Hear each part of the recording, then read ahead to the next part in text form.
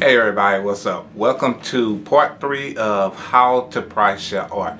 And like I mentioned in the first 2 videos, this video will be about negotiations, and I've also decided to add think oh, tier brackets. So basically I'm going to go over why you should have different brackets of price ranges. So first, let's talk about negotiating. Now, negotiating is an entirely optional thing you can do. Me personally, just from personal experience, I would strongly advise being open to negotiating. Some artists do not want to negotiate their prices. Their prices are what they are, period, in the story. Take it or leave it. You know, and if that's you, that's perfectly fine. A lot of other artists, such as myself, I am definitely open to negotiating prices in certain cases.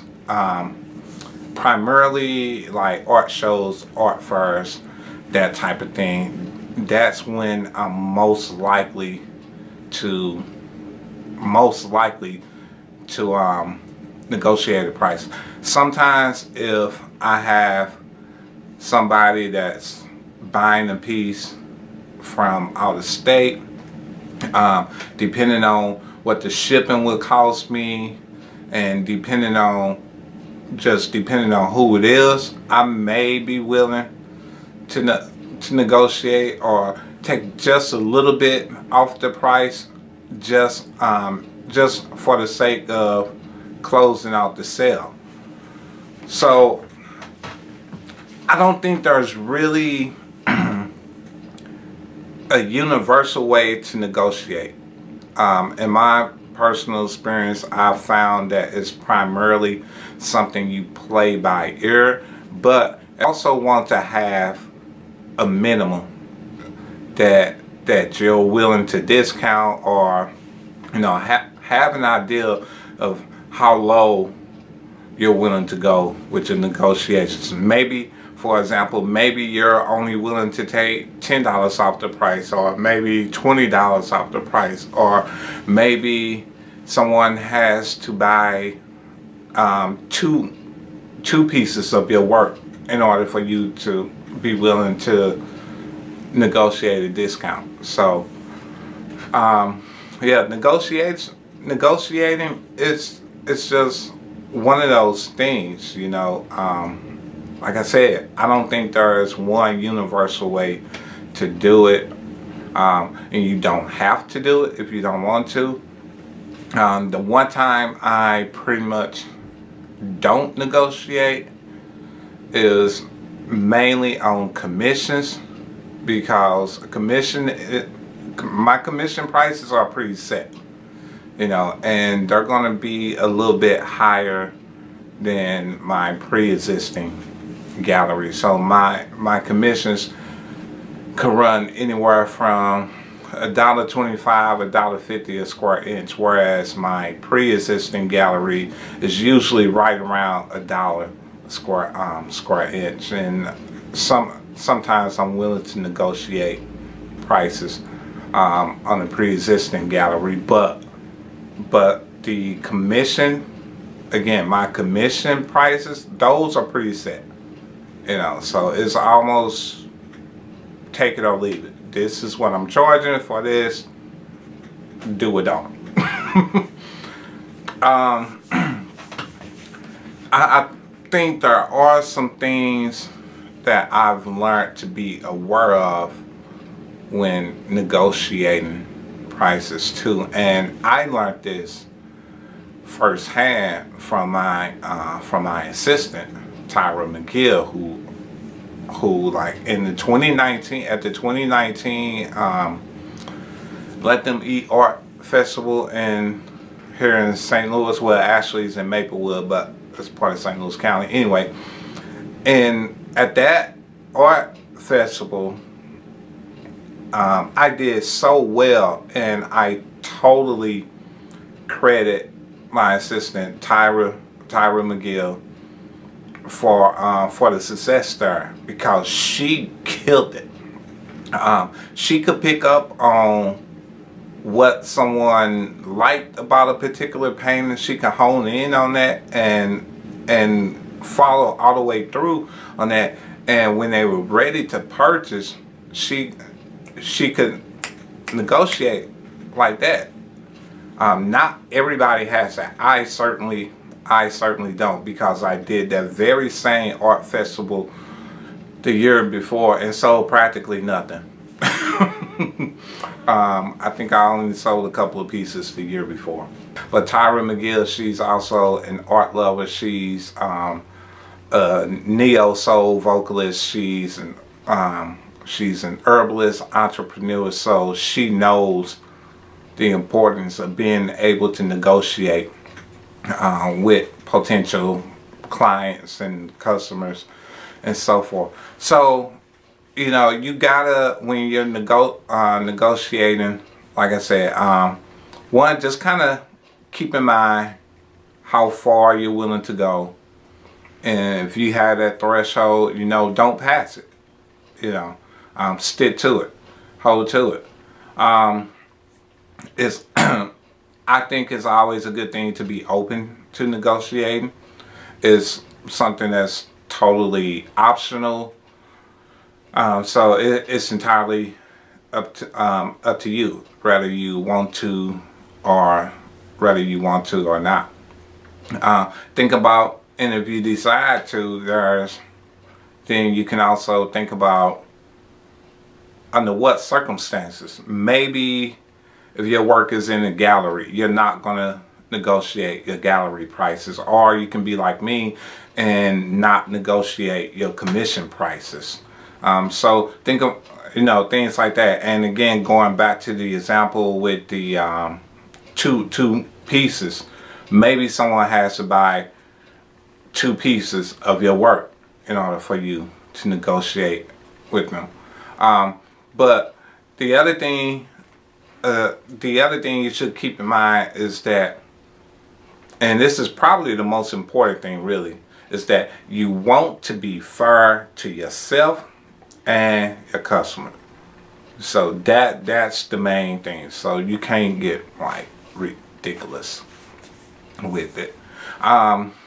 So yeah, that's all I got on negotiating. Like I said, it's really not a whole lot there, and I'm trying to see that timer. Okay. I don't know, I might need glasses or something, I don't know. Okay, tier brackets. Why is it important to have different tier brackets? This goes back to the 2019 Let Them Eat Art Festival that I talked about during negotiating.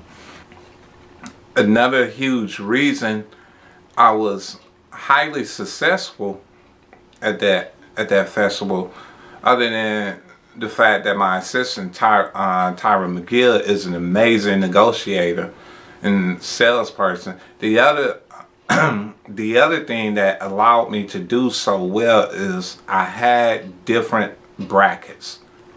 My newer and bigger pieces were more expensive.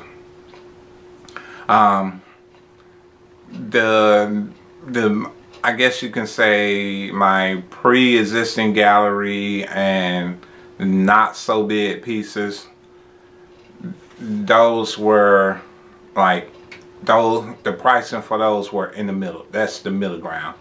And then the old pre-existing stuff, you know, that old stuff that you're just tired of looking at, you know, you just wish you can do something with it, but you don't quite want to throw away your work, so you just hide it in a closet or something. Those were the cheapest. You know, that's what I call my bargain crate. And those were like probably $50 or less. So my bargain crate was like $50 or less, maybe even $25 or less. I'll be honest, I really can't remember, but those paintings were really cheap. This is the bottom line. So I'm just going to say 50 for the sake of the video. So my bottom tier was like $50 or less. My middle tier could be anywhere from maybe, let's say, 100 to 200, you know. And my top tier, my most expensive, so it could be 200 and up, you know. And then of course I offer deals, I negotiated deals and bargains if someone purchased more than one painting, you know. So maybe somebody purchased something from the bargain crate and something from the middle tier. So okay, and maybe instead of them spending $150, maybe they spent $100 or, you know, whatever. But the point is, there was people buying from each tier, which in the long run allowed me to have more sales, versus if I had priced everything at, let's say, my commission rate prices, or let's say if I had priced everything at my top tier prices, I probably wouldn't have got nowhere near the sales that I did. So having a tier bracket allows you to reach out to your different level shoppers. You got the shoppers that don't want to spend a whole lot. You know, they only want to spend a little bit of money. That's your bottom tier. You got some that's going to spend a little bit more. You know, that's your middle tier. And then you got some that don't mind spending, who maybe they're just avid art lovers and truly appreciate art, and they know and understand the value of an original piece of artwork from an inspiring artist, and so they don't mind spending that top tier money. But having those, again, I can't stress it enough, having different tier brackets opens the door for you to sell a lot more. So don't be so set on just having one way of pricing your work, or one bracket, should I say, because that'll kill you, and I know from personal experience. So from that point on, from 2019 on up, I've always tried to incorporate different tiers. So I think that will just about cover it, but I think I'm going to do one more video for this series, and I might go ahead and call it a wrap. Originally I had planned on doing only three videos, but as I started doing the videos, more ideas about pricing artwork, such as the tier brackets and such as commissions, came to me. I'm like, okay, well, maybe I should cover those. So I might do one more. More than likely I am going to do one more. So that would be part 4, and that would be commissions. Commissions and why it's a good idea to have contracts. So don't miss that one.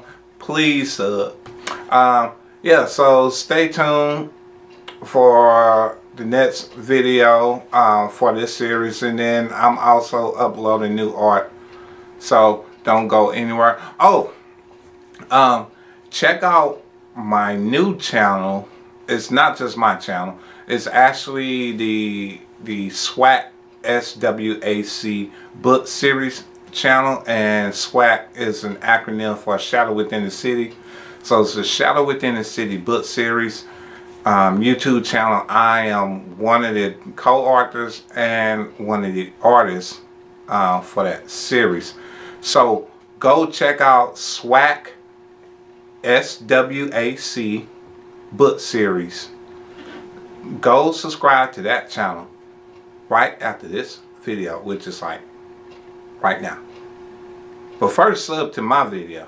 First sub to my channel, and then go sub SWAC book series.